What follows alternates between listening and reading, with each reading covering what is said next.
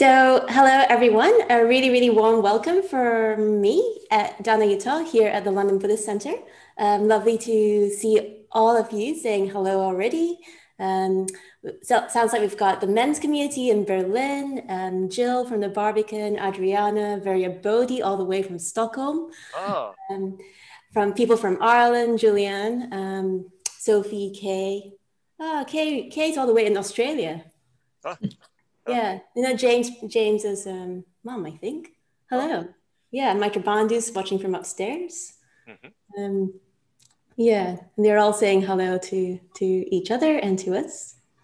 Yeah. So hi everyone. Nina's here from New York City. Hmm. Um, yeah, it's really, really lovely to see all of you. Well, sort of see all of you. Um, it's a delightful little online sangha that we've built here on our little YouTube channel at the London Buddhist Centre. Hope all of you are sitting comfortably. We're going to be starting in just a couple of moments, but do say hello if you've just joined us. It's lovely to know who is here watching tonight. Hi, Sophia. And oh, yeah, Sanjay's here. Sanjay's supporting Subhuti in the mornings this week. So, very, very nice to have you, Sanjay, joining us in the evening as well. Um, hello, Emma, all the way from Sheffield. Mercia's here. That's great. Nice to see you again, Mercia. Patrick. Oh, hey, Patrick. Good. Andrew Ravenscroft, who became a Mitra in the lockdown, is here. Danny is here as well. So just a minute more and we'll start at 7 o'clock. So yeah, really, really warm welcome to all of you. Tonight we're going to have Subhuti in conversation with me. Before that, in a moment, I'm just going to hand over to Surya Gupta, who's the chair of the London Buddhist Centre, and she's just going to introduce Subhuti and say a quick hello. But yeah, do keep on saying hello to us and to each other. Yeah. Ruby's here as well. That's great. That's great. Hi, Jane. Hi, David. Oh, David's here all the way from Mexico. Oh, Yeah, David's been great, actually. He's been on Teams for the London Buddhist Center all the way from Mexico. So, yeah, special welcome to you, David. Yeah. Yeah, Natalia's here. I usually do a Mitra study group with Natalia on Monday evenings, but the whole of my Mitra study group is joining us today on the YouTube instead. Hi, Kalpna. Kalpna's is one of our real regulars on our YouTube channel. And Debbie's here. And Karanadi all the way from Tiratnalok is here. Wonderful, really wonderful. Good, so it's 7 p.m. So I'll just hand over to Surya Gupta. Thank you very much, Danayutta. I've been handed over to. Great, fantastic. Yeah, and it's lovely to be here. Welcome to you all as well. I'm really just popping on to say hello. And I've been having a little chat with Subhuti and Danayutta just before this. And I want to just say how lovely it looked, the backdrop of Danayutta looks actually, because we're in a different shrine room. We're going to have this shrine room the whole of this week. And we have the Buddha behind Danayutta, but also we've got the Sangha, we've got his followers and, you know, sort of bodhisattvas, and it just feels a very lovely fitting backdrop actually to our event this week. Because we have Subhuti, we have a very special guest, Subhuti, our president, visiting us this week. And as our president, he comes once or twice a year, often twice a year, to the LBC, and in that time he'll meet up with many, many people from the community and really getting a sense of them and giving them whatever spiritual guidance, and just show interest in their progress. And he'll also teach as well. And he teaches a real depth of commitment and enthusiasm and knowledge. And we benefit from that at the London Buddhist Centre. We'll often, really absorb his teachings and sort of then really make it our own through the year. That's often what we do when Subhuti comes to visit, because they're very, very rich at what he has to say. So, and at the end of his visits, he normally then meets me as chair and gives me a general impression as to how the centre's doing in terms of the community, as well as the how we're doing generally in terms of running the centre as well. So I'm very, very pleased that, even in the conditions we have, that Subhuti is really maintaining that commitment to us as a community by visiting us virtually, this week and next week. Actually, he'll be here visiting individuals and meeting individuals next week. But this week, he's going to be teaching. He's teaching in the mornings, our morning meditations, and he's teaching every evening this week. So really happy that you're with us, yes, do stay with the week. Really encourage you, because usually what happens is that the teachings really build over time, and we really get a real sense of Subhuti's depth and understanding of the Dharma. And tonight we have Danayutta, and she's going to be our first person interacting with Subhuti. So some of you will have seen me and Subhuti have various conversations, and I've interviewed him in the past. And this week, we felt it was really great actually for Subhuti to be connecting with a range of other order members at the London Buddhist Centre, and with different experiences, different backgrounds, different personalities, of course. And I think from there, you'll get a sense of, how Subhuti responds really, and you get a flavour of the different interactions, as well as the theme. So the theme they're going to be exploring this week is a very important theme. It's on the 5 spiritual faculties. I'm not going to say too much about it, except to say this is really fundamental teaching to anyone really living a spiritual life. And very particularly important to us in Triratna, in terms of how we approach cultivating, spiritual qualities through the course of our lives. So I'm very, very pleased that Subhuti is going to be exploring this theme with us, 5 different qualities across the week. 5 different faculties, going to be exploring that with 5 different ordained members, all who are very keen and enthusiastic to explore this topic with Subhuti. So tonight we have Danayutta. She's kicking us off, and many of you will know Danayutta as a very, very accomplished yoga teacher, meditation, Dharma teacher, and she has a very, very clear mind, a very, very astute mind, and I think it's fantastic that you're starting us off, Danayutta, and I'm really excited really to kind of see how this topic's going to unfold this evening, that you're going to be looking at, and also see you enjoy your connection with Subhuti. So thank you very much, Subhuti, for coming, for spending all this time with us this week. We will benefit from it. We always do benefit from it in so many different ways. And thank you, Danayutta, for starting this series of talks off this evening. So I'm going to hand back to Danayutta, and I'm going to be tuning in. Great. All right. Thanks, Surya Gupta. Good. Yeah. So just to add my thanks as well, Subhuti, thank you for coming to do this presidential visit, even if it is virtually. And so I thought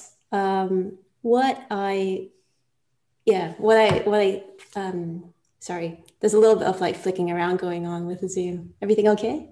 Yeah. Okay. Good. Just checking in with the tech team. Yeah, so thanks to Subhuti. So this week, what we've done is we've asked you for a teaching. We've asked you if you would teach us about the system of practice, about the 5 essential aspects of spiritual life, integration, which is what we're going to be exploring tonight, positive emotion, receptivity, spiritual rebirth, and spiritual death. And I thought, what I would do is to start by asking you, is this a Buddhist teaching? So is this a Buddhist teaching? And I thought I'd just say that for me, I think I see myself, I recognize myself as a faith type practitioner who's drawn on by faith. So a sense of lineage is really important to me. In fact, when I first started teaching at the London Buddhist Center, I used to feel a little bit embarrassed because I felt like I was teaching what my teachers taught me. I felt like I was often teaching like Maitreya Bandhu's Life at Full Attention or Journey in the Guide, whatever I was teaching, I seemed to be just teaching that. And one day I had a conversation with him about it, just like slightly sheepishly said, I feel like I'm just teaching your material, Maitreya Bandhu. And he told me not to worry about it. And he said that I'm just trying to teach what Subhuti is trying to teach. And Subhuti is trying to teach what Bhante is trying to teach. And Bhante is trying to teach what the Buddha has been trying to teach. So I thought I'd just sort of start off there. This thing of integration, positive emotion, receptivity, spiritual rebirth, spiritual death, is this a teaching that's a Buddhist teaching? The Buddha taught. Yeah, that the Buddha taught a Buddhist teaching, yeah. Well, first of all, I'm delighted to be in interaction with you, Danayutta, and to be doing so in the company of so many people, and especially pleased to hear people from Mexico and Australia and so on and so forth. So is the teaching of the five aspects, or the system of meditation, the 5 stages of the system of meditation, is it a Buddhist teaching, and is it the Buddha's teaching? Those are slightly different questions. I suppose the first thing is that this teaching is Sangharakshita Bhante's presentation of a teaching that is found especially in the Yogacara tradition and going back into the Sarvastivada tradition. Anybody who knows anything about Buddhist history will know that there are many different early schools of Buddhism. And one of the most important, the one that gave rise really to the Mahayana, was called the Sarvastivada. So in the early period before the Common Era, and in the early period of the Common Era. So it derives from there, and especially it derives from the teaching that's found in the Yogacara, sometimes referred to as the five paths. But Sangharakshita, as always, has interpreted it, or presented it rather, in his own way. He regarded himself as a translator, not in the sense of from one language to another, but from one culture, one particular perspective into another. In other words, into our modern world. So you will be able to recognize very clearly the antecedents of everything in this teaching in the tradition that's come down to us, especially from the Mahayana, from the Yogacara and back to the Sarvastivada. Now, is it the Buddha's teaching? Well, what is the Buddha's teaching? I suppose that what one is principally asking is one able to find this in the Pali Canon, for instance, or the equivalent texts from the Chinese and Tibetan traditions, which are translations from the Sanskrit and other Prakrit languages. You probably won't find it in so many words in the Buddha's teaching, but you'll be able to see that it's completely consistent with the Buddha's teaching. You'll be able to say, well, that corresponds to this in the Buddha's teaching. But don't ask me to do that right now, Danayutta, although I shouldn't have even given you that opportunity, but I'm sure that I could do. The Buddha taught anapanasati, the Buddha, which is integration. The Buddha taught metta bhavana, maitri bhavana, which is positive emotion. The Buddha taught 6 element practice, which is spiritual death, and so on. So we'll be able to see the antecedents in the Buddhist tradition, in the Buddha's words, and then we definitely can see a slightly nearer influence from the Buddhist tradition. So that satisfy you, or have I left everything hanging in the middle of the air? Well, I thought also, I mean, there's like the translation from the tradition and the lineage to Sangharakshita, and then also you've illuminated his teaching, haven't you? Well, yes, as we all do. I'm sure even you do it. Sorry, even you, Danayutta, also do that. That every time you teach, yes, you may be teaching what Maitreya Bandhu taught, and maybe even teaching it the way Maitreya Bandhu taught, but there will be a distinctive Danayuttan element to it as you make it your own. And this is what a tradition is. We're faithful to our lineage, we're faithful to where we came from, but we're also trying to speak from our own experience and our own creative imagination. And especially in relation to the people we've got right in front of us. My own way of presenting the Dhamma has changed enormously, because the situation in the 70s, when I first began teaching, the 1970s, you know, before the Ice Age. Before I was born. Before you were born. The situation was very, very different in Britain. Very different. So you spoke in a different way. It's the same basic teaching, but you're giving expression to it in a slightly different way. I also, as you probably know, as well, you certainly would know, but others may know, I spend 6 months of my year when I can in India, and there the culture, the context is so different. And of course, my presentation of the Dhamma there is different because it's related to the people who are in front of me. Essentially, it's the same. That's great. That's great. So you've sort of located, I suppose, what I was trying to ask you to do is sort of like locate the teaching that we'll be exploring this week within the lineage, within the history. If I might just say a little bit more about that, I think this is one of the remarkable things about Bhante Sangharakshita, Urgyen Sangharakshita. He's done what great teachers have done in the past. He's taken the tradition that's come to him and made it into a workable whole, a usable assemblage of teachings and practices that are relevant to people right now. Like Tsongkhapa, even you could go back to Nagarjuna, not trying to make comparisons or anything like that, Guru Padmasambhava and Zhe Yi in China, and so forth. They all take what they've inherited and they make it into something that works now. And that's what he's done. And then we are adding minor footnotes to that process and you know, trying to keep it up to date, but still trying to be really faithful to him and to the tradition from which he comes. Good. Shall we move on to the topic of integration? Okay, we better. So on integration itself, it's quite an interesting word, I thought. Yes, yes. One of I suppose one of the connotations of the stage of integration, the idea of integration, seems to be psychological.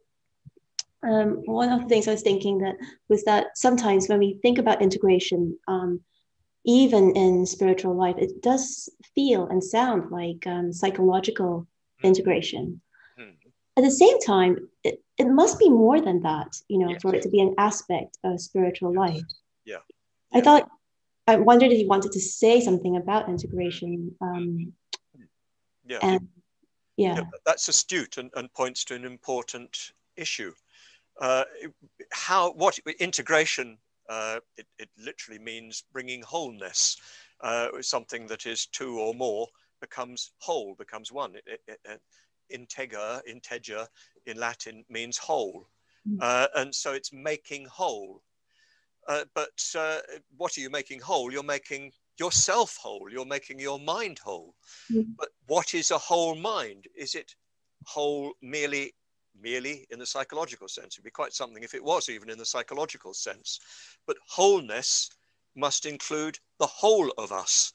And there is that within us, there's that about us that is much more than the narrowly psychological. If we interpret psychological in the sense of the functioning of our personality, it's something much more than that. and ultimately it's integration with reality itself. So we're integrating with the Dhamma. We're bringing ourselves into a relationship with the depths or the heights, whichever way you like to metaphoricalize it. And that is the ultimate meaning of integration. And furthermore, I think it's impossible to integrate to any great extent, even at the psychological level, without some reference to a much deeper, much higher meaning and purpose, if you see what I mean. I don't think integration is possible beyond a certain narrow point, unless there's a connection with something that strikes to the heart of reality. Yes, before you've talked about something that you've called an integrating principle. Is that what you were referring to just now? Yes, ultimately the integrating principle is reality itself. But of course, we don't start off with a clear relationship with reality itself. We have some relationship to it if we are practicing the Dhamma at all, because what has made us practice the Dhamma at all? It is a glimpse, or a glimpse of a glimpse, or even a glimpse of a glimpse of a glimpse of something which we might call transcendental, something which is beyond self, beyond you, beyond me, which is the ultimate truth of things. So we start with that element.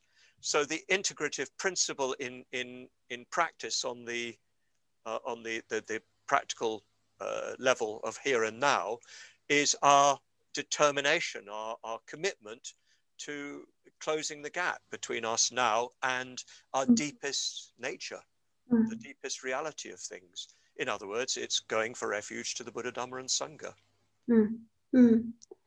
But say for a beginner or somebody who's fairly new to practicing the Dharma, maybe they've just come along to a meditation class or two.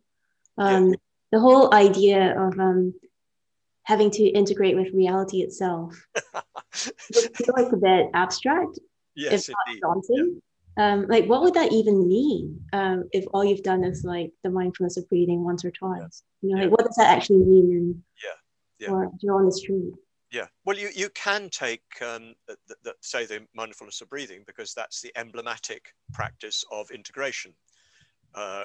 It's more than that, but that's what it best represents, or that's how integration is best represented as a meditation practice.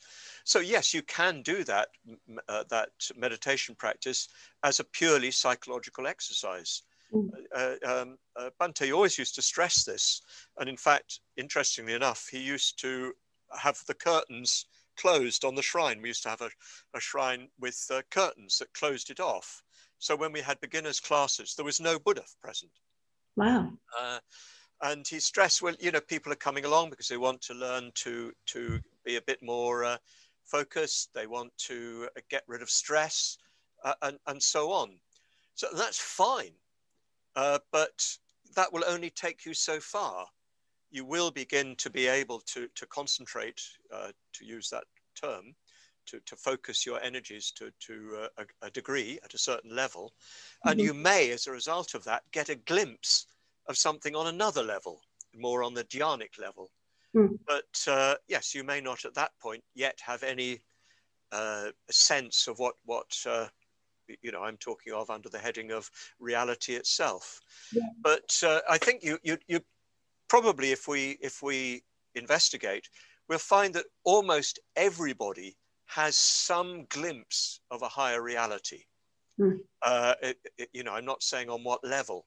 And most people who come along to a class at a center like ours will already have some sort of feeling for that. I don't know whether you remember it, but I remember it as a young man, barely a young man, but more like an adolescent. I remember sort of waking in the middle of the night and just with a strong sense, there's something more. There's something I'm not understanding. I'd given up God, but I knew there was something more. And so I think for many people, it's just that very distant sense there is something more, even if they're not able to put a name on it. They may even call it God. fine by me. I don't mind. I don't think it's the best language, but to begin with, it's fine. So I think that you will find that almost everybody will have some sense of some higher purpose, some higher meaning to our human existence. I think if there is some higher purpose and meaning to our human existence, it must be, as it were, reflected in every human soul. But just some people make it more conscious, and other things don't get in the way. So yes, I wouldn't write people off, if you see what I mean. Let them start with good old psychological integration, which is jolly much needed. But even that involves depths and heights that don't go anywhere near reality itself, but just go deeper into what it is to be a person. Into the depths of one's own psychology, but also into the depths of what is suprapersonal, in other words, the sort of more archetypal dimension.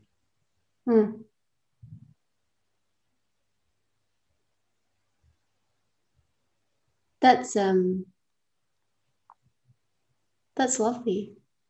I was just thinking that it's just picking up a little bit on what you've just said about how everyone will have had a glimpse of something more.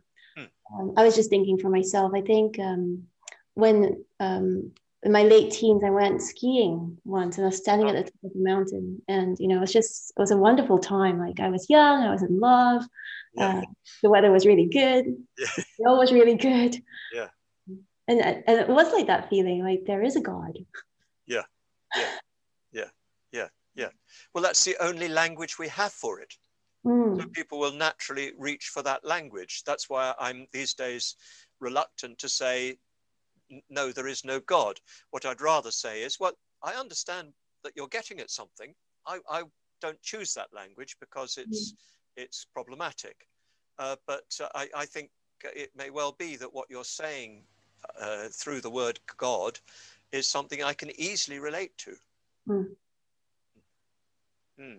And I think that's part of our job, isn't it? Is to try to give people a public articulation of their private experience. That's what I experienced when I first encountered Bhante. That is as if he was saying what I'd been thinking, but not articulately, what I'd been feeling, if you like, intuiting. But he was saying it, and the Buddhist tradition was saying it. Great. So let me just bring us back to integration. Well done. You're being very integrated. Am I? Well, the other thing I was thinking about integration was maybe like a bit more personally. Sangharakshita in his memoirs, he often talked as of Sangharakshita 1 and Sangharakshita 2. And he, Sangharakshita 1 was somebody who was a poet. Yeah. Right. Yeah, a poet, and wanted to sort of like lie under trees and write poems all day. And Sangharakshita 2 was the monk who was going for refuge, very, very disciplined, didn't want to write poems all day, wanted to meditate all day. And when I read that, I felt like, okay, well, that's really, really clear. But I mean, I don't think there's just like, I don't know, in those days I had a different name, but so Suyen 1 and Suyen 2, I felt like there was like 1 to at least 39, So maybe the question is, for you, Subhuti, as somebody who's practiced for longer, do you feel like you started off with more Subhutis and now there are fewer? Or yes, one or two fewer.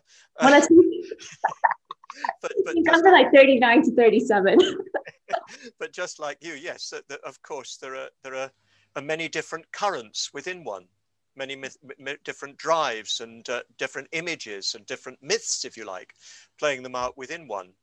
I remember Bhante saying once that he thought that if he hadn't encountered the Dhamma, these different drives within him would have perhaps disintegrated him, that he might not have been able to sustain sanity. It's quite a strong thing to say. He thought that the Dhamma had actually enabled him to integrate all these often highly apparently opposing forces. I suppose for me, the strongest duality is more to do with extroversion, introversion, which is maybe a version of what, well, no, it's not a version of what Bhante is saying, but a strong response to the outer need and the sense of duty to try to meet that need with great joy, and because in the course of doing so, one discovers one's own powers, one's own abilities, and really rejoicing in the exercise of my energies, if you like. So that sort of drive, which takes one into the world and into the business of the world, you know, setting up a Buddhist movement, contributing to building the London Buddhist Centre, and working really hard and with great satisfaction. And at the same time, a sense of an inner life which was pulling in another direction. And that often, because of the balance of my personality was more towards the extroversion, the introverted didn't get enough of a look in. And it would often assert itself in rather difficult ways, moodiness and that sort of thing, and or just no longer wanting to do it, anything, no longer wanting to do anything. So yes, I think that's the strongest dichotomy in my own personality. It's probably familiar to many people, but you know, just the natural disposition of my character is to see what needs to be done. And I've got a certain ability to grasp what needs to be done, and I've got enough capacity to do something about it. But at the same time, that often it's seductive, because there's always more to be done. Yeah. Don't you know it? And it becomes you know, a posture that it's difficult to get out of. You know, there's a famous image of the tailor's hump. If you spend all your day sewing, then you can't straighten your back. So it's a bit like that. You get stuck, the wind changes, and there you are in the extrovert pose. Yeah, that has been the principal sort of dichotomy of my own life. And I do remember actually writing to Bhante at one point saying that I thought that I'd got a Subhuti 1 and a Subhuti 2, at least, you know, to begin with, and they were along these lines. I think everybody is going to experience something of that kind. And the resolution of it is not simple, you know, because what you do is you just say, okay, I'm just going to work. I'm just going to work for the Dhamma. Everything will sort itself out like that. And of course, I'd tell everybody else to do that too.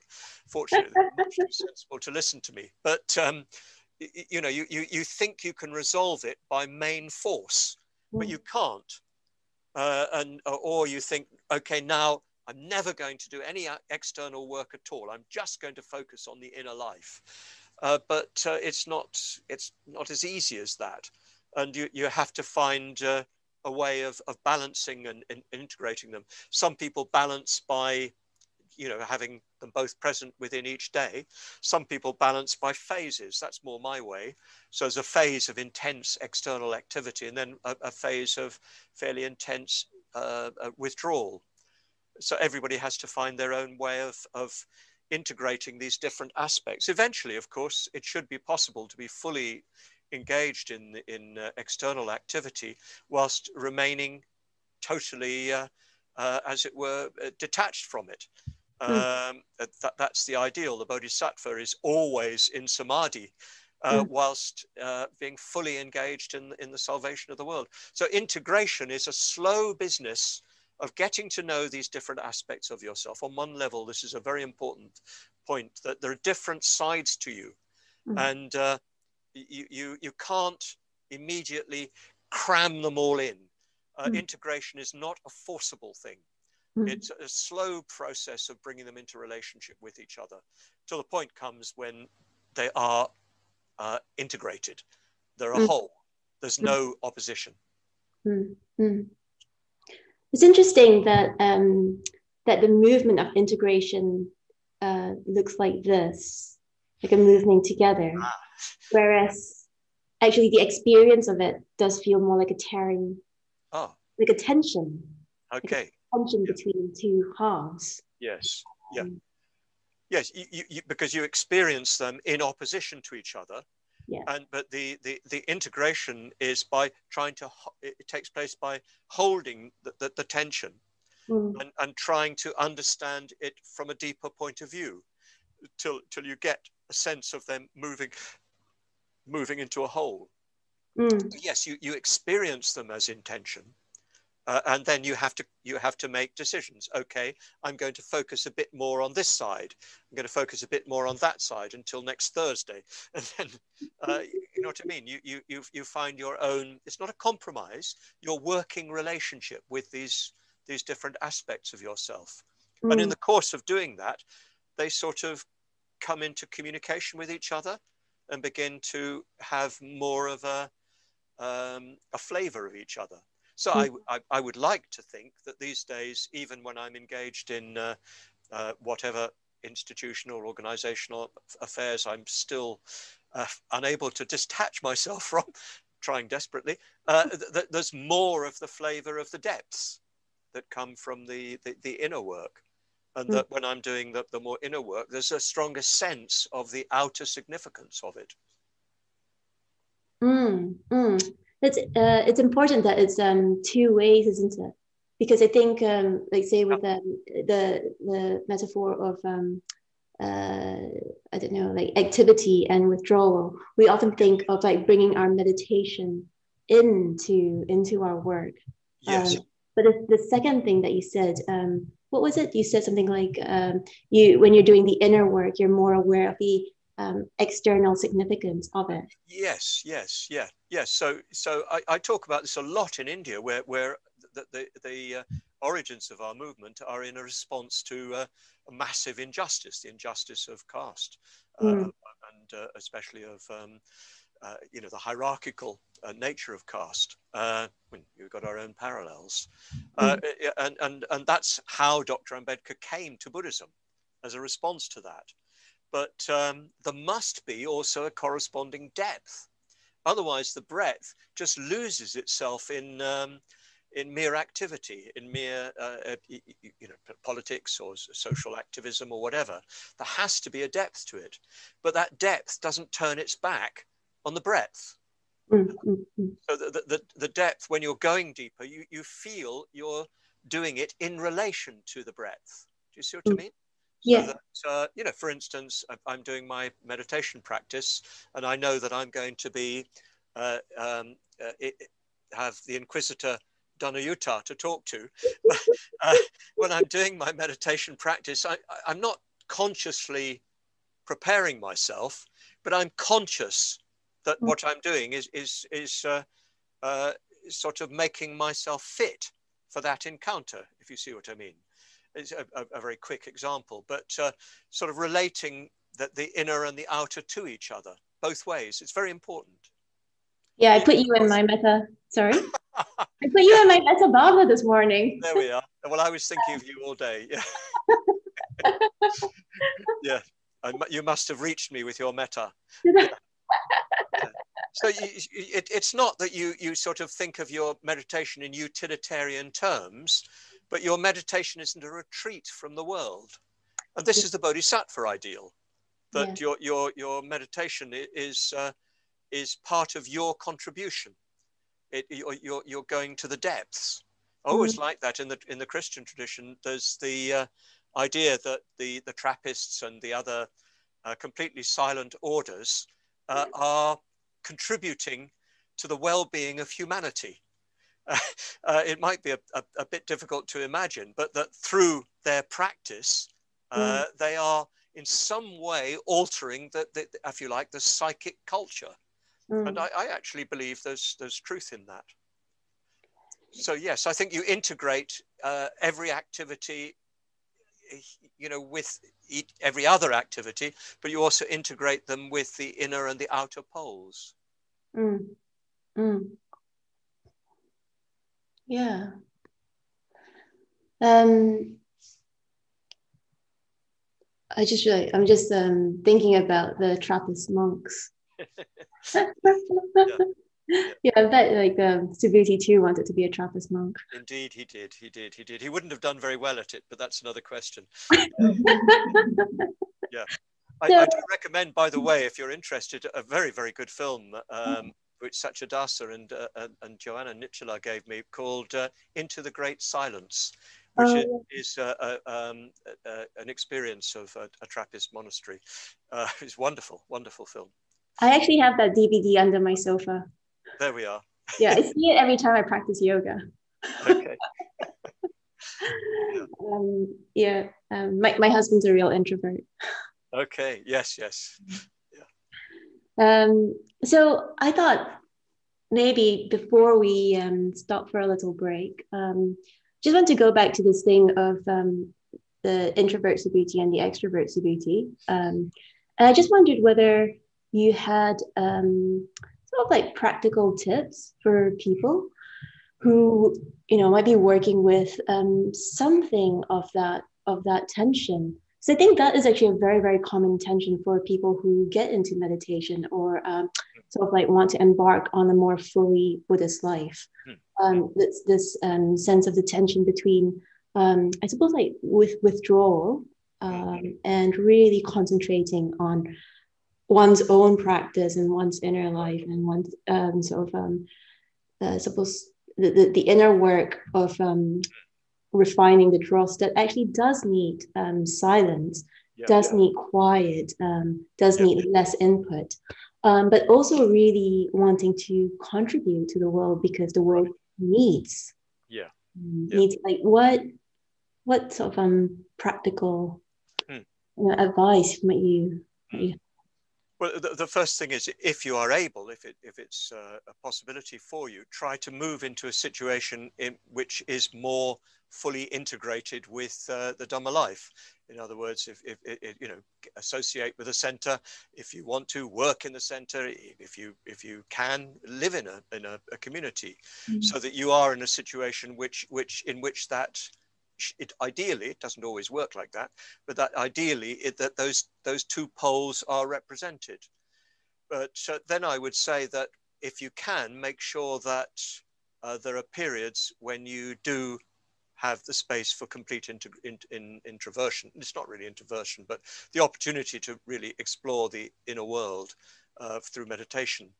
So we are always encouraged, Bhante always used to encourage us to spend 1 month on solitary retreat every year. Not very many people do that. There are those who do. But if you can't do a month, at least do a weekend. Just shut the door, send your partner away, and just be alone, be with yourself. And of course, the issue is that many people will not find that so easy.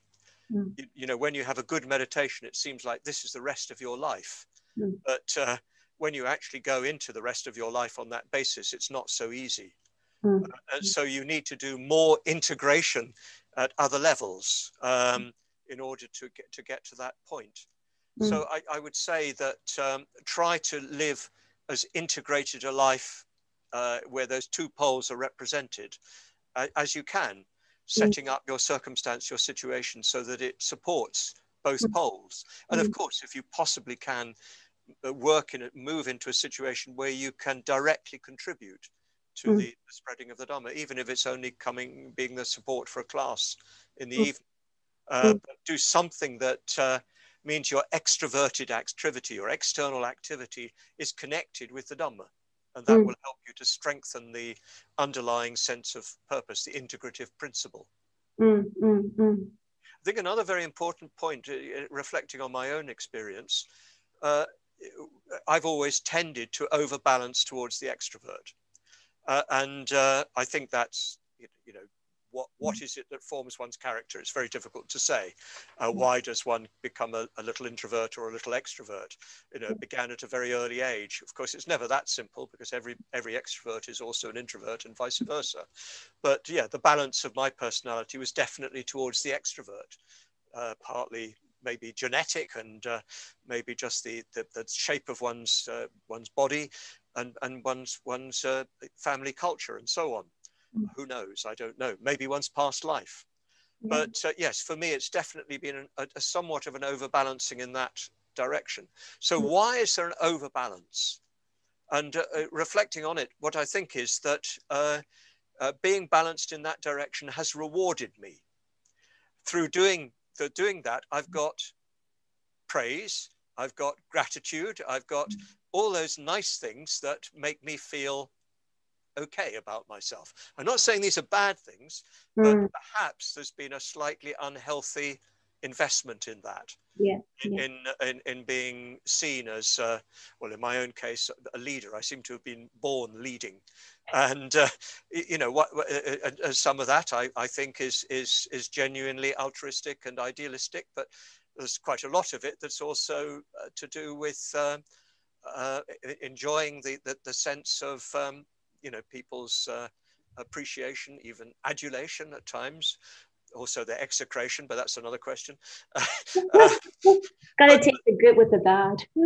Yes, you have. The brick Bante said, every time you're given a bouquet, there's a brickbat coming. Every time a brickbat comes, there's a bouquet. But yes, I think there's been, as it were, a psychological motivation to the imbalance. So that needs investigation. Why is it that there's an imbalance in one? It may be just functional. You just haven't got to know the different parts of yourself. There may also be, you know, some interest in it from an egoistic point of view. For instance, some people who are introverted, and I don't mean anybody who's introverted, but some people, why? Because they're retreating from the world. They're afraid of the world. They find the world a nasty place. And so there's something a little bit to be sorted out there. Do you see what I mean? So some of the integration is a question of clearing away some of the personality traits that condition it. So about knowing the personality traits and sort of taking responsibility for them. So that they don't hold you back. No, but this is not the work of a day.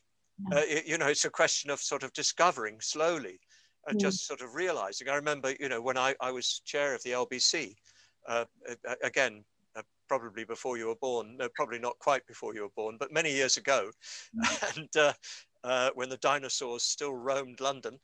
And I remember when I stopped being chair, I had a sudden feeling of emptiness.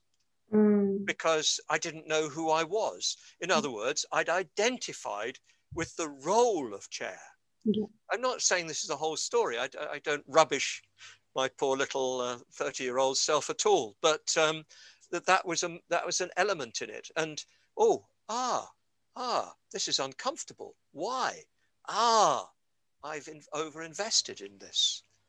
So you learn slowly, and particularly through friends. Friends who feed back to you. They tell you and help you. At best they help you. At worst they just tell you very bluntly because they're fed up with it.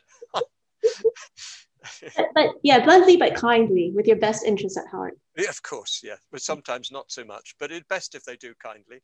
But sometimes you get the best feedback is when somebody just bursts. But it's tough to take that. And never do it to somebody else for that purpose. And I'm speaking to myself there. Okay, so what we're going to do now is we're going to have a little break. So just about 3 or 4 minutes. Just to let people know who are watching us on YouTube that we will have a little space for questions for Subhuti. So if he said anything that I haven't sort of drawn out fully enough or that you haven't quite understood, do write in the little chat box. And you know, Subhuti will be taking some questions around the theme of these 5 aspects of spiritual life, the 5 essential aspects of spiritual life, and particularly this evening, integration. Okay, so just a little break for a cup of tea or a loo break if you want one, and we'll be back in about 3 or 4 minutes. Good. See you in a moment, Subhuti. Okay.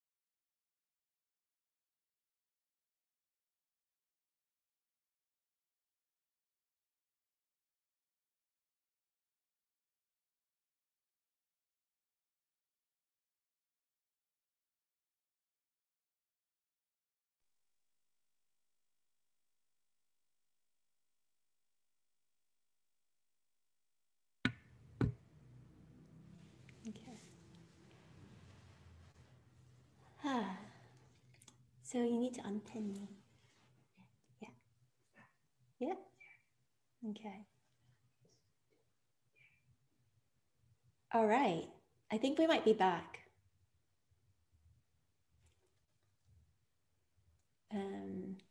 All right, Subhuti? Yep, I'm fine. Good. Okay. Okay. I'm enjoying myself. Are you? Oh, that's good.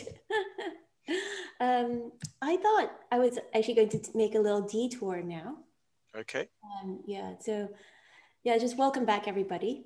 So I know this evening is about integration, but one of my reflections was that I think particularly I went back to the Padmaloka talks from 2013, where you did a whole retreat on the system of practice. And it's one of my favorite series of talks from Padmaloka, I must say, Subhuti. Like they were excellent. Good.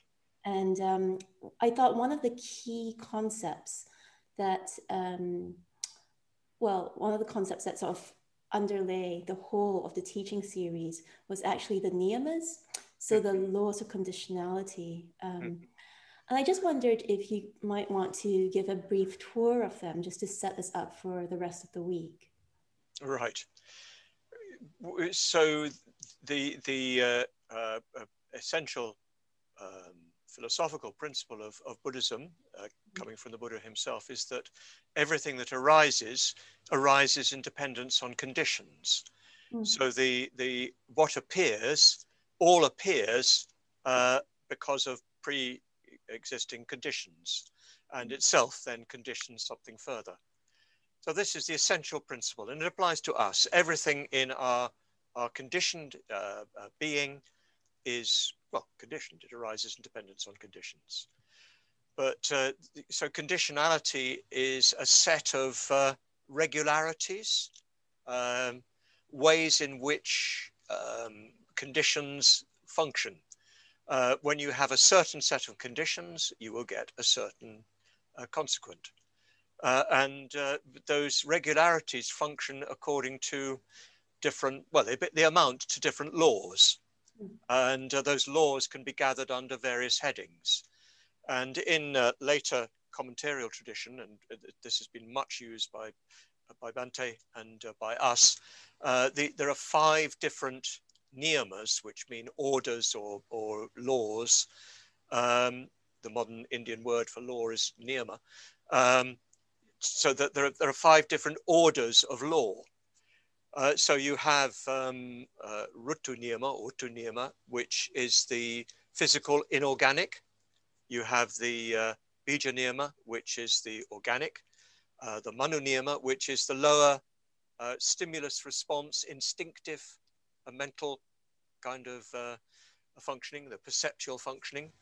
And then you have Karma Niyama, which is the functioning that arises, the kind of conditionality that arises when you have a sense of self distinguished from other.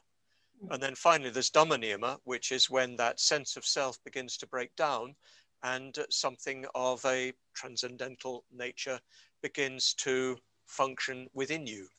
And that changes the kind of conditionality that appears. So you could look at the question of integration in terms of these 5 niyamas. So you could say that I need to integrate with my physical being, which means actually accepting that I've got one, that it is of a certain kind and character, and it may have certain quirks, it may have certain deficiencies or illnesses, and that it needs to be cared for, that it obeys conditioned laws, so that well, we very well know, if you ingest certain substances, alcohol amongst others, it alters your body's functioning and your nervous system, and has an effect upon the mind itself. So the body is very susceptible to conditions. There are certain conditions it operates favorably under and certain ones it doesn't. And it's very, very important, I think, for Buddhists to accept the body. I think there's a big tendency for spiritual people to sort of neglect that dimension. So integration will mean integrating with your physical experience and with the conditions that make up your body, and working intelligently with them, eating healthy food, giving yourself sufficient exercise. And of course, that even goes further into recognizing your kinship with nature, the natural world around you. So integration goes right down to those depths. Integration means being aware of your body and being aware of it as a conditioned phenomenon, and working with it as such. And then, of course, that your body is both the physical and the organic. I don't need to say anything extra about that. The manoniyama is the level of perceptual and stimulus response and so forth. So I notice this a lot getting older, because my body, the kind of lower mind doesn't work as quickly. So, for instance, it never used to take me time to adjust to travel, because I could override the body's natural sort of sense of displacement.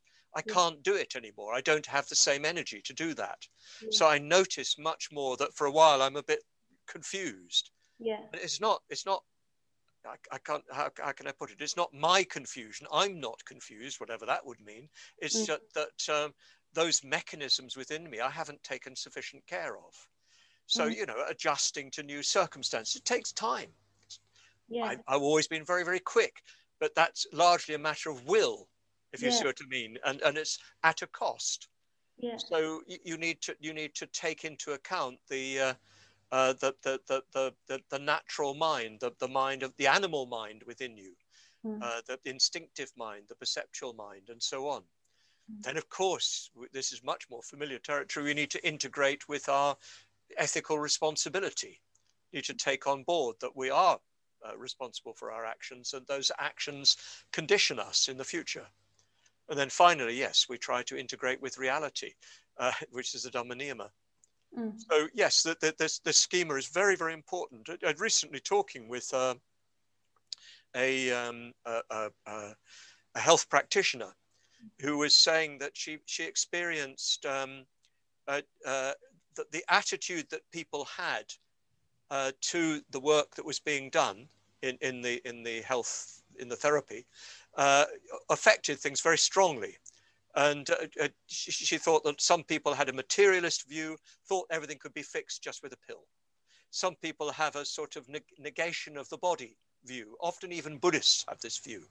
And then it's very difficult to work with them, because they think, what's the body got to do with it? It's all my mind. And so on. So I think that even for our basic health, a proper attitude and an integration of all these niyamas is extremely important. It struck me as you were speaking that what you were saying about taking into account just getting old and this thing about just feeling a bit confused, sometimes disorientated, that your response was a particularly wise response, like a mature response. Yes. Because an alternative response might be denial. Denial. I've tried that. Have you? Doesn't not last. Happening. I am not. It doesn't work. Yes. But so it just so sounded like integration actually is a maturing. It's a growth.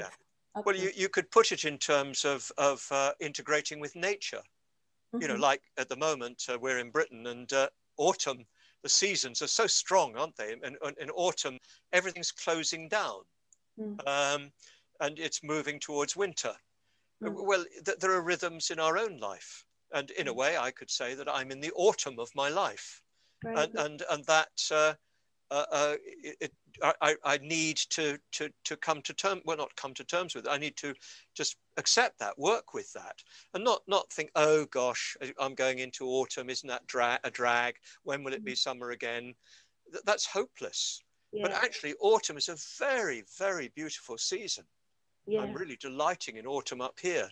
And actually, this phase in my life the autumn of my life is a very beautiful one, because I'm no longer driven by those youthful ambitions, and that sort of, for instance, the insistence of sex and all those sort of things. They've kind of died down, so I can enjoy something of the peace of it, and I've got some intelligence left, and I've got some experience, so I can put that to use.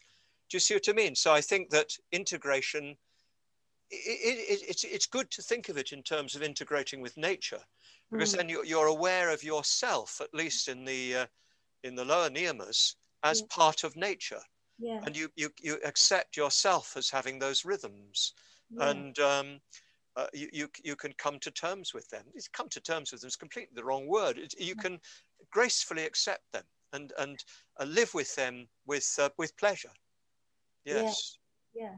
That sounds very beautiful. Yeah, it is. Yeah, when I remember. Yeah. Yeah. So I want to ask you one question, which I've been dying to ask you for years, actually. Oh dear. Yeah. Which is about the Dharma Niyama. So you didn't say very much about it when you just gave us that quick tour of the niyamas. And but one of the examples that's often used or drawn out in our particular tradition is when talking about the Dharma Niyama, is Bhante comforting the Ambedkarite when he died. When Ambedkar had died. And I've often wondered about the Dharma Niyama, whether it needs an objective situation to draw it forth. I suppose when I felt the Dharma Niyamas in my own experience, it just felt like I was responding to something that was in front of me. I just wondered about that. Yes. Yes. So that situation was one in which he found himself confronted by this terrible disaster, which left people absolutely bereft. And what he said of himself is that he felt he was functioning as if he was an impersonal force. He later said suprapersonal would have been a better way of putting it, a non-personal force. In other words, his self got out of the way. And that's what we mean. That's an experience, presumably, of the Dharma Niyama. It's certainly a good way of explaining it. And I think that does characteristically happen in situations where there's an objective demand upon you. I don't know whether you experience this in giving talks sometimes. You just find you're saying things you didn't know you knew, and that are quite fresh and new. And you really feel you can't take credit for them. They come from somewhere else. You know, whether it's absolutely the Dhamma Niyama we're talking about, or some inspiration in a more poetic sense, is difficult to say. But it's that sort of experience where you definitely feel something is drawn from you. But I have to say, it may be experienced more in solitude. It may be that under those circumstances that you find yourself just sort of going beyond yourself. I remember reading a very good book. Oh dear, I now can't remember the title of it, but it was about a man who was not a Buddhist at all, but who spent some years living completely alone in the Cambrian Mountains in Wales. And he described how after a certain point, he realized he'd just become part of everything. He disappeared. He was just responding. And then he said something like, maybe this is what the Buddhists are talking about. So it may be, it can come about in all sorts of different ways. And, if you read something like William James, The Varieties of Religious Experience, some of those, whether they're the Dhamma Niyama, as I say, it's difficult to pronounce. Certainly on one level they are, but they come about in very strange circumstances. One of them of a Yorkshire policeman who used to live way across the Dales and walk from his station every evening as the sun was setting. And he said he would move into a state of mind which was completely beyond himself. Beautiful description. So I don't think one can prescribe the circumstances. However, I think that a very common circumstance is where you are working very closely with other people in an unambiguously altruistic context, where there's no doubt that you're working for the benefit of others, even if your own motivation is also for personal glory, as it were, to some extent. But in those circumstances, something is triggered in you that takes you beyond yourself. So I think that is very commonly experienced like that, but not exclusively. Yeah, yeah, yeah. The Dhamma Niyama does not obey rules. It will happen in its own way. That's good to know. That's good to know. Actually, thanks for drawing that out about the solitude. Yeah, you're right, because obviously on solitary retreats, I've felt something other sometimes. Yes, yeah, yeah, and often that's in the form of a response to the natural world around one. Yeah. But not in a shallow sense, and not in a something even almost more than poetic sense. And the great poets, that's what they talk about. Where there's famous Wordsworth's something more deeply interfused, something in the heart of things that's sensed, which draws you beyond yourself. It's everywhere. Everyone. So no particular circumstances, although I think those circumstances of community working very closely together are particularly productive in that way. Yeah. For an altruistic purpose. Yeah. Oh, that's beautiful. I just had this memory of one of my teachers. I think it might have been Maitra Bandhu telling me that there's nowhere that is apart from the sacred. Yeah, yeah. Yes, that's a good way of putting it. Well, in a way, some Buddhist schools sort of stress that everything that appears appears ultimately from the depths of reality. Where else can it come from? So all appearance is ultimately Dharma. That doesn't mean that just enjoying a jolly good time is the Dhamma, but it means that if you can really trace back to its source, as it were, every experience that you have, there's the Dhamma within it, and this is expressed particularly in the Tantra, so that ordinary objects are invested with the sacred. Okay. I got so many responses to that, but I think I better go to the questions that people have asked. Yeah. Okay. So I have to rein myself in. Yes. I'm sorry. I was we're really going somewhere rather interesting. Yeah. Yeah. I just want to start talking about Vajra Zoom. Vajra Zoom might be a thing. Yes. Like a tantric Zoom thing. Anyway. Yeah. So Oliver's asked a really interesting question. Okay. In a way, itself sounds like I wish I had asked this right at the start, but Oliver's like, no, she'll like bring it out. He's asked, why is integration so important for spirituality? Well, it is possible to reach quite high or deep, again, depends on your metaphorical preferences, but you can reach quite high. You can even touch on the transcendental. But if there's not integration, it's difficult to stabilize that. You may actually have some very, very deep experience, but it may not be possible for you to live that out, because it's either possessed by a disconnected part of your own personality, or it becomes for you a way of escaping parts of your personality. This has been talked of under the happy phrase of spiritual bypass. And I think that is a genuine phenomenon. And I know from personal experience, you can use your spiritual experience, your genuine spiritual experience, as it becomes appropriated by your disintegrated personality. So it's not to say that sort of experience isn't valuable, but you then need to do a lot of work to stabilize it. I remember on a solitary retreat I had, I was alone for 8 months, about 12 years ago, and had a very, very vivid experience of the transcendental, I think I can say, whether how many glass partitions there were between me and it, I'm not able to say, but I could see it very, very clearly. And at the same time, I could see this sort of flow of unresolved karma that was me. And I saw that, yes, that's right, that's true, I can see that. But now I've got to work down here to create a base for it. You know, you can have beautiful wine poured, but if there's no cup, or the cup is cracked, the glass is cracked, it just pours all over the place. The worst thing is that it may actually become destructive because it's appropriated by a disintegrated personality.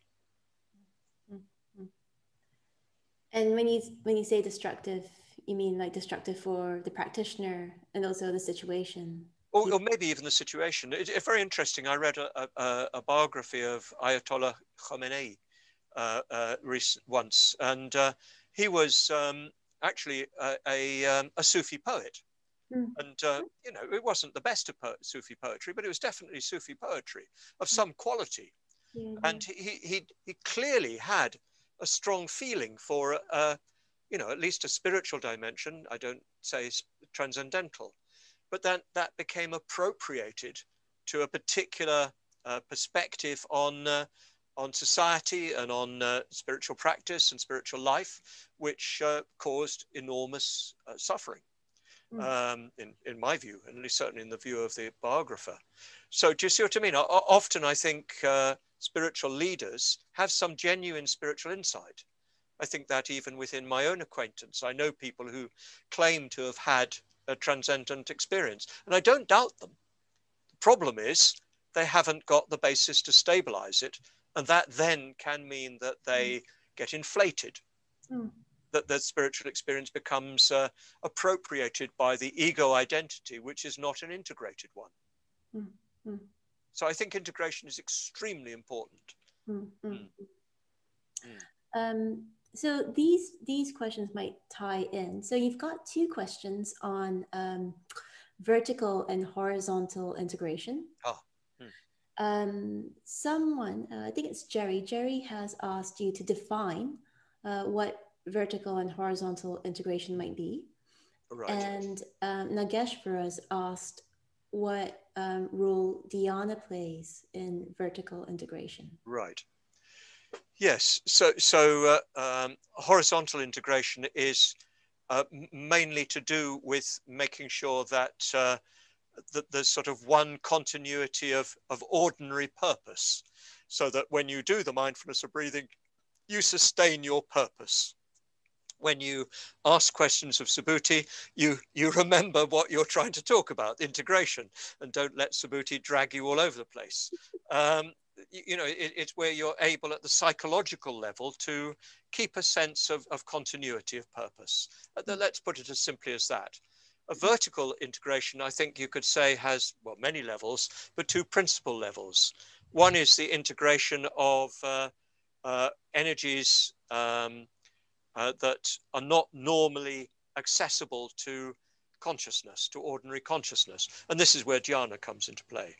So that you would be experiencing higher, to put it that way, metaphorical perspective, higher states of consciousness that are much more integrated, much more subtle, and so on.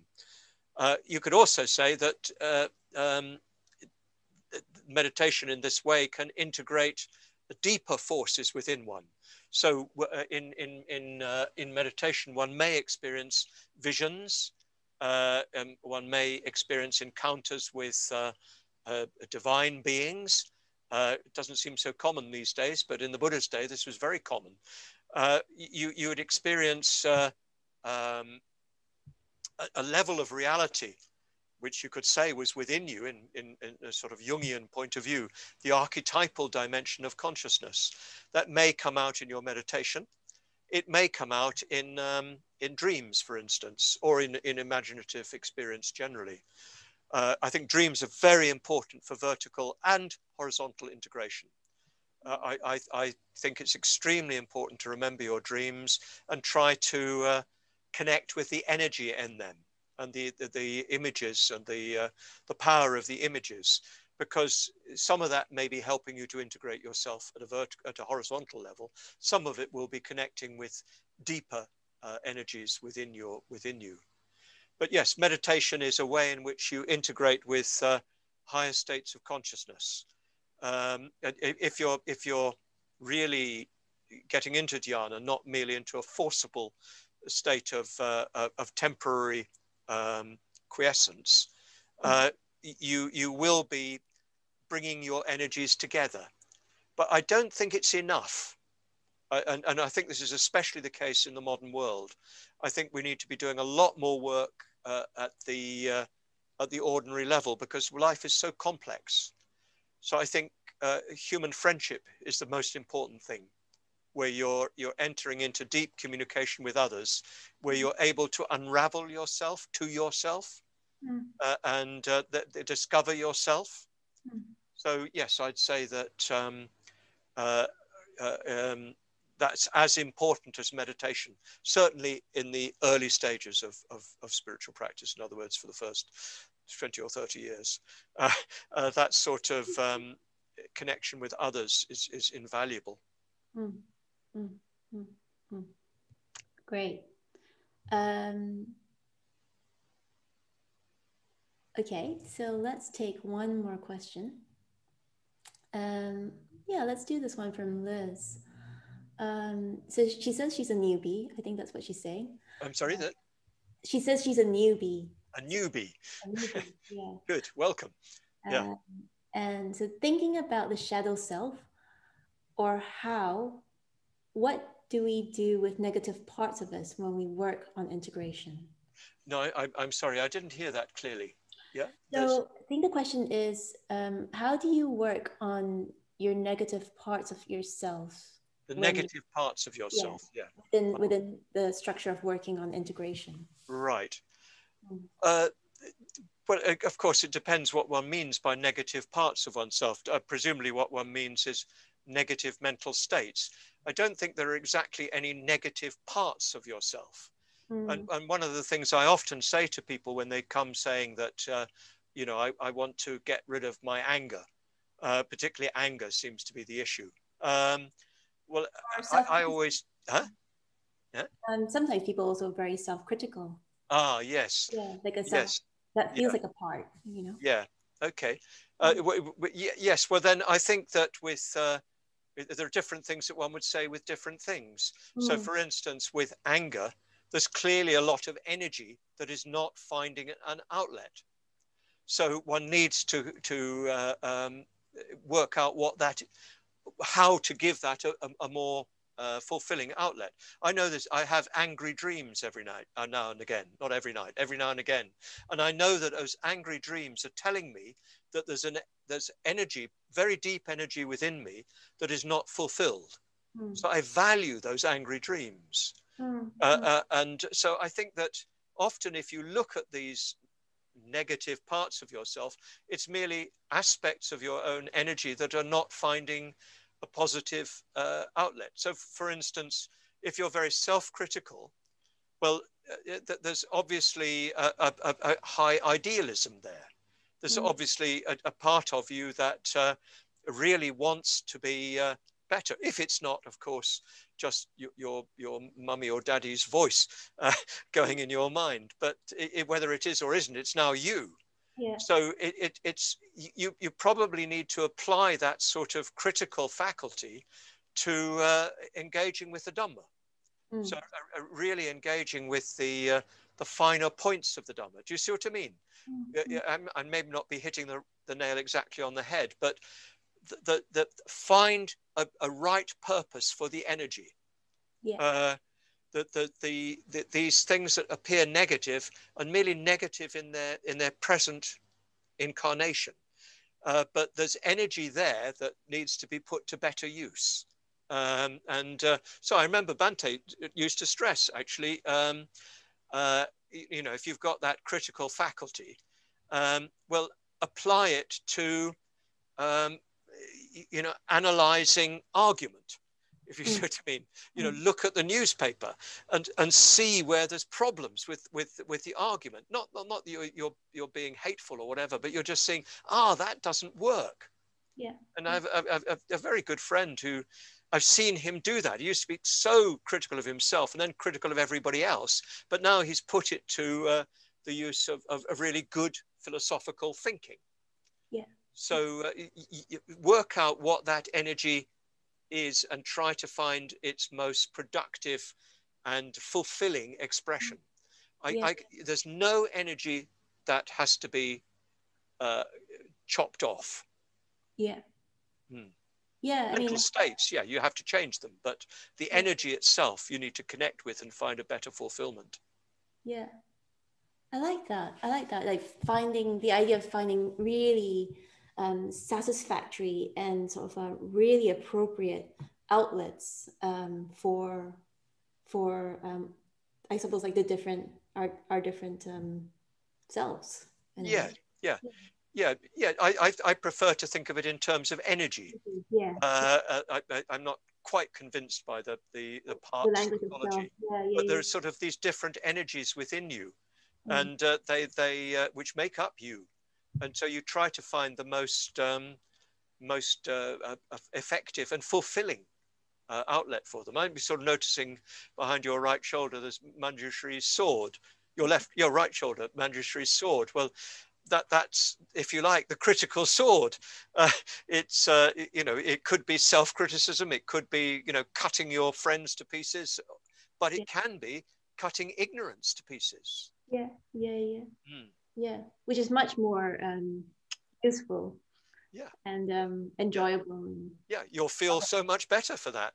You might enjoy the cutting your friends down to size, but it'll be a hollow victory, which won't give you much real satisfaction. So I think it's important never to reject these energies within oneself, but to recognize that their present expression is not skillful, and both for you and for others, and try to see where they might be more productive. Good. I think we need to start to wrap up, Subhuti. Okay. Before I do that, is there anything else that you want to sort of add? Any bit that you felt that you'd like to draw out more? Oh my goodness. I think I've nothing that's I feel is left over. There's so much that we could say about everything, and I'd really like to continue a discussion with you, because I found that very engaging and drawing my thoughts out. But no, I'm not left with anything that I think, I wish I'd said that or whatever. Probably tonight I'll wake up thinking that, but yeah. Well, you can bring that energy into tomorrow's. Okay. I'll ring you up in the middle of the night and. Gosh, there's so much I want to say, Subhuti. I think maybe next time we'll talk about dreams. That would be really good. Yes. Yeah. Okay. So I just want to start to wrap up by making a little Dana announcement. So in a moment, Katrine and Britta, who are our tech fairies, are going to put the link into the chat box. And I just really, really want to encourage you all 127 of us, probably more because I know there are a few communities watching together, to give. And tonight we're going to be giving to a very, very special cause, which is we're going to be giving to Subhuti. So and what you can do when you go onto our Just Giving site is just to select giving to Subhuti. And I just really want all of you to give to Subhuti, because in a way, although we are giving to Subhuti, what we're really, really giving to is the work that Subhuti does, around the world, supporting other Buddhists to go for refuge. So particularly Subhuti mentioned earlier, he spends in normal years half his year in India, helping some of the most deprived communities, deprived Buddhist communities there to Well, I suppose that Subhuti does just what he did tonight. Does really, really encourage and inspire and teach and translate the Dharma into something that's really accessible, really relevant. Subhuti doesn't just teach in India, of course, he's president of the London Buddhist Center, and he also does quite a lot of work in Hungary, around amongst the gypsies in Hungary, and he supports Buddhists in those communities too. So I just really want to encourage all of you to give to Subhuti tonight, and to give to all the people that Subhuti supports through giving to Subhuti. Thank you. Yeah. And what we're going to do now is we're going to do the transference of merit and self-surrender just to finish. So maybe let's just all sit quietly for a moment. And I'll do it in call and response. So even if you're new to the transference of merit and self-surrender, you might just want to follow along. I'll say a line and you can just say the line back. But for now, let's just settle.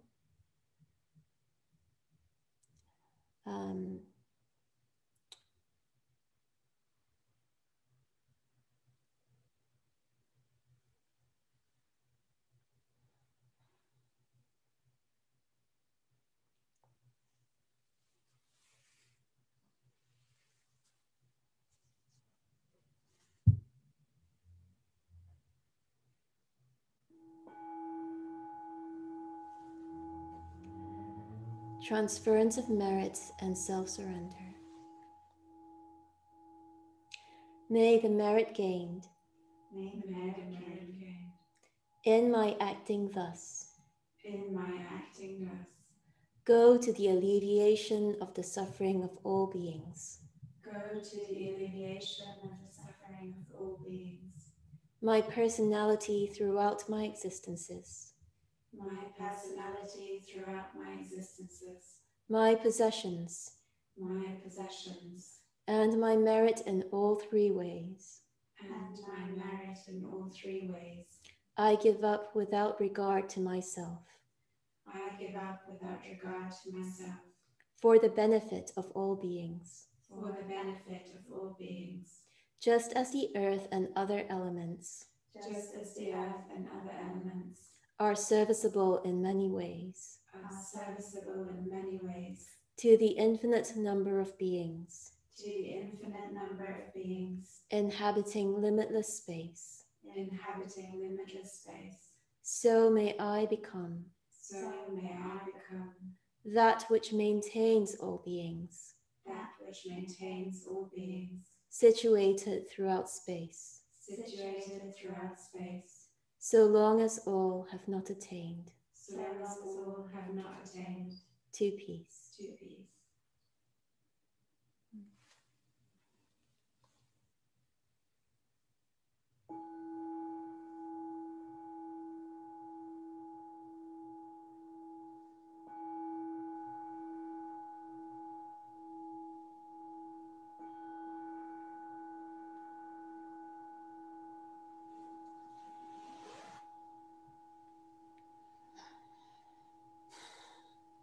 Well, thank you very much, Subhuti. I've so enjoyed that. Yeah, it was great. Yeah. So let's just say goodbye and good night to everyone who's watching us. So thank you, all of you, for joining us from all the way across the world, Australia to New York to Mexico, far-flung Cardiff to East Anglia. I know the Vidrasana guys were joining us, and thank you all of you. And Subhuti is going to be teaching meditation tomorrow morning at 8 a.m. So you can join him. I just really want to encourage you to do that. And also he'll be back tomorrow night with Pranyamanas talking about positive emotion. Okay.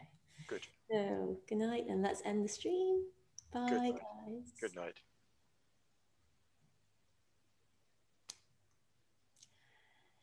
Okay, Subhuti, you still there?